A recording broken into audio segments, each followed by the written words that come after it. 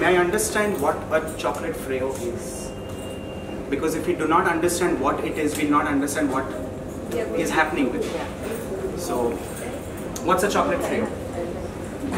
F-R-I-O. I with an accent.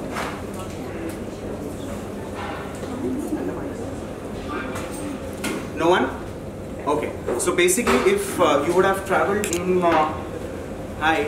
if you would have traveled in coffee shops and pastry shops abroad, what we get here is something called a frappe, right?